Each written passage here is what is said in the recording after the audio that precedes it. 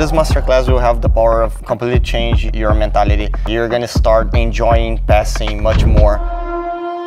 Instead of trying to learn a specific technique, you guys are gonna see a whole different game and a whole different mentality that can be applied to your training. It's never one technique that's gonna get me to the side control. I like to think passing Spider Guard as a combination of concepts. Moving back, moving up, using your feet, circling your hand. The better you guys get at this, the easier it will be for you guys to keep combining techniques on top.